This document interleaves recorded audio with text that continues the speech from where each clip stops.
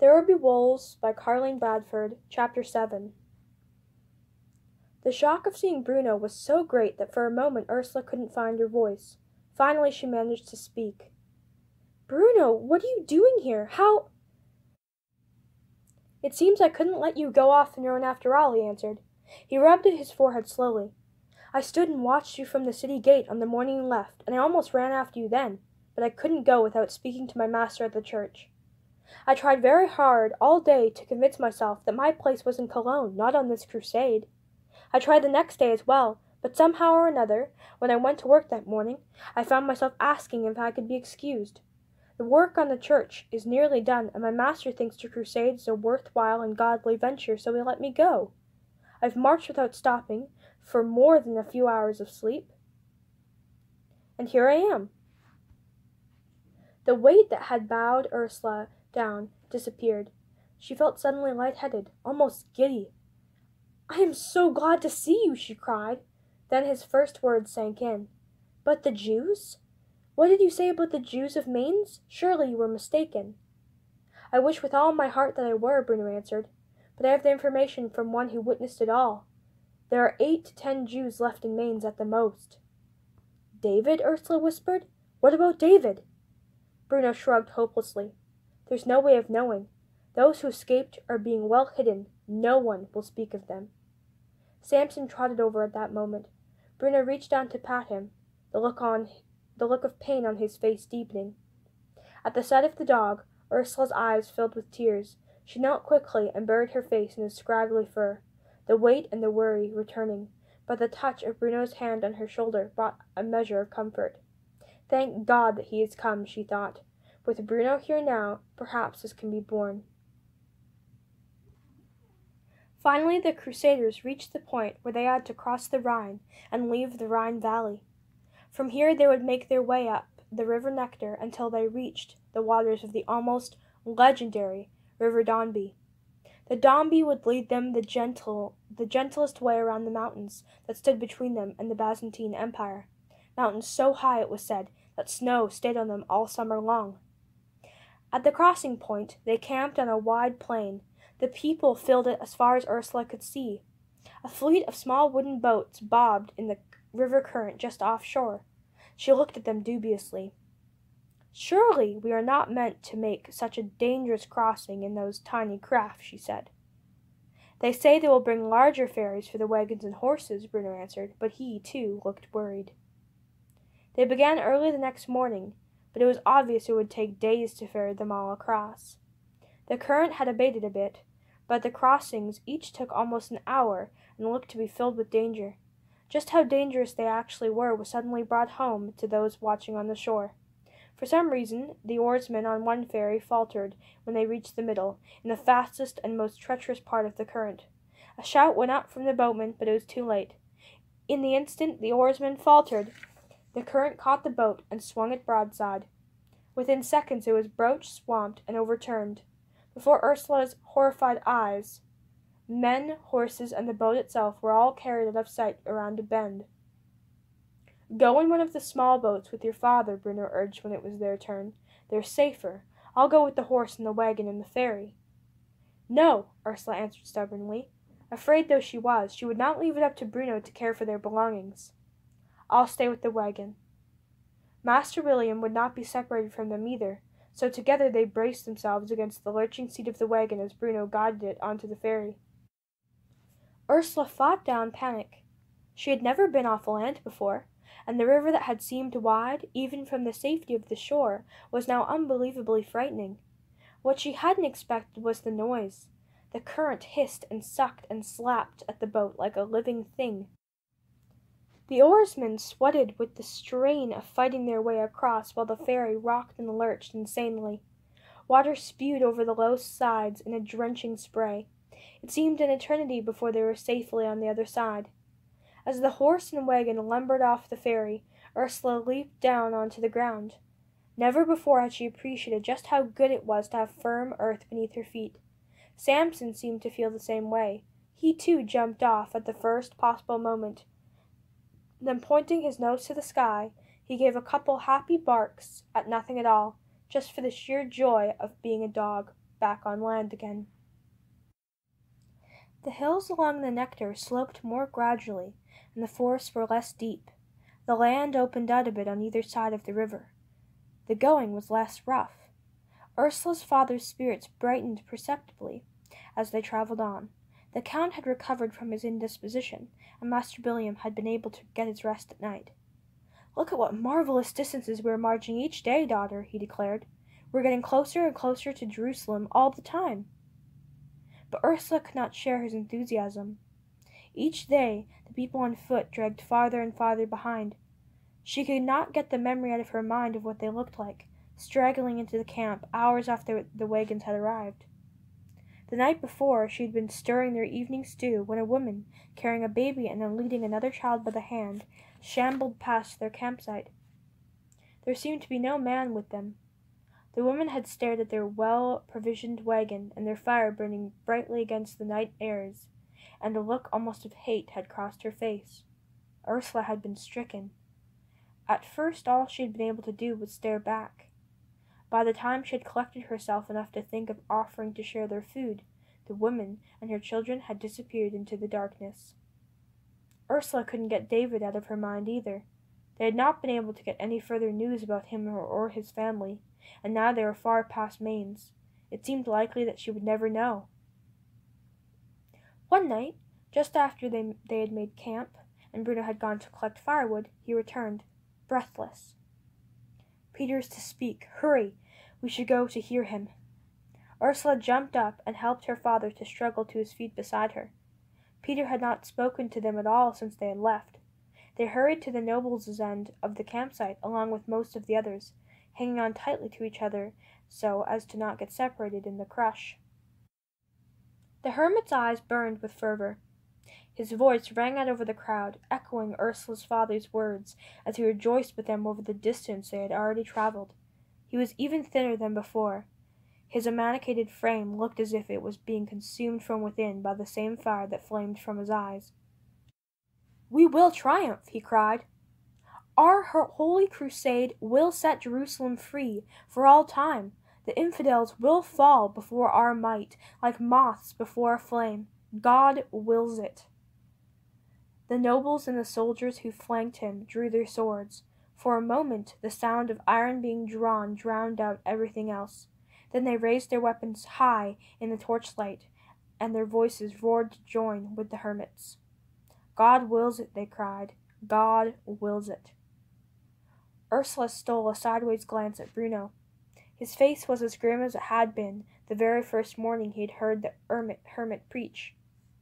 She felt a shiver of apprehension crawled on her spine. The mob that day had been frightening but, for the most part, unarmed. The murder had still been done. The spectacle that presented itself in the flickering glow of flames this night was much more frightening.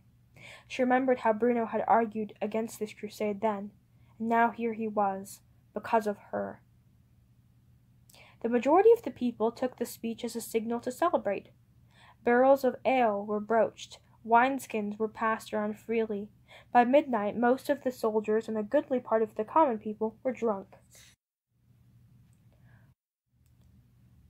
Ursula sat at the open flap of their tent, holding herself away from the commotion.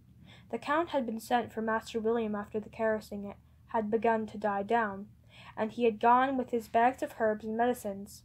Bruno had disappeared without a word. What if he doesn't come back? The thought worried and teased at her. What if he has realized that he wants no part of this after all, and he's returned to Cologne? One part of her mind knew he would not go without telling her, the other imagined the worst. When he finally did return, and started to make up his bed under the wagon, she could not resist a sharp comment. "I thought perhaps you had left us," she said. Bruno looked up at her over the dying fire, surprised. "You know I would do no such thing," he answered. "You didn't want to come. The way the Crusaders are behaving tonight." "I like it not. That is true. I'm afraid of what is to come." "I did not ask you to join us. It was your own decision," Ursula burst out. She listened to her own words with horror, but she was powerless to stop them. "It's not my fault that you were here." "Of course not. I have never said so." Bruno straightened up. "What ails you, Ursula?" "Nothing," she answered shortly, and retreated into the tent, pulling the flap shut behind her. "It's not my fault," she repeated to herself. Nevertheless, she felt guilty. It was not a comfortable feeling. "Father, our supplies are dwindling," Ursula announced as Master William emerged from the tent early the next morning. In the cold light of dawn, his face looked pale and tired. The previous day's enthusiasm evaporated away. The Count had kept him very late the night before. "Child, we are well provided for," her father answered distractedly. "The wagon burst at its seams." "True," Ursula agreed, "but we are using things up more quickly than I had expected. Without the chickens we have no eggs, and there are weevils in the flour. Have you spoken to the Count again about that bag of silver he promised us? I would feel easier if we had it." "The Count has promised to take care of us," her father said. His manner was evasive. "He will see to our wants." "But, father, he has promised. We should hold him to his word. He is so devious, I trust him not." "This is not your concern, daughter," her father answered shortly. "The Count and I have come to our agreements. There is no need for you to worry." "But—" Ursula's words were cut off as he turned irritably away from her. "I have a few coins," Bruno said from behind her as Master William walked away. "My master paid me before I left." "You had better save those for yourself, seeing as you are so worried about how things are going to turn out," Ursula replied. Again, she regretted her harsh words the instant they were out of her mouth, but she had never accepted alms from anyone in her life, and she had no intention of beginning now. Bruno turned away without answering. They got off to a slow start that day. More than half the company appeared to be suffering greatly from the effects of the night before. Pale, sweating men cursed wagons and beasts. Accidents were more numerous than ever, and fights broke out in every quarter. It was almost noon before their wagon could move. They passed through numerous villages on their way up the Nectar. Word of their coming had obviously gone ahead of them, and in every little town the people flocked out to see them, to wish them well, and even to press food and provisions on them. "God speed you," one woman called out to Ursula as their wagon passed by. To Ursula's amazement, she was holding out a live chicken in offering. For a moment Ursula was tempted, then her pride reasserted itself. "Thank you, mistress, but we have no need of that." "Weren't you worrying about supplies?" her father observed. "That chicken would have come in very handy." "We have no need of charity, father," Ursula answered stiffly. "There are those who are in far greater want."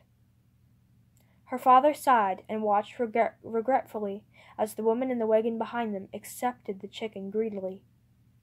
The valley began to narrow and steepen. The Nectar was not nearly as big a river as the Rhine, and the hills on either side were nowhere near as high, but the land now rose sharply on both sides of the river. The Crusaders found themselves strung out in a long, narrow file. It was difficult in these circumstances to find a place large and wide enough for them to camp.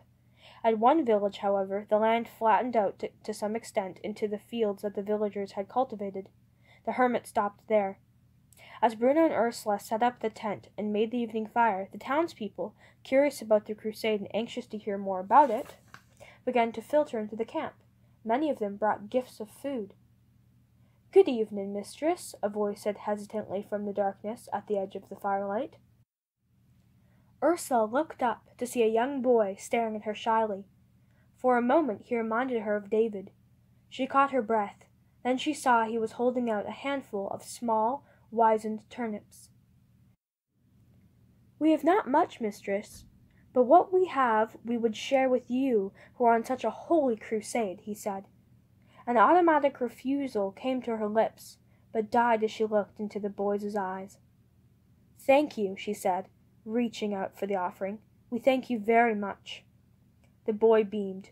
"Go with God," he said, and turned to scamper away.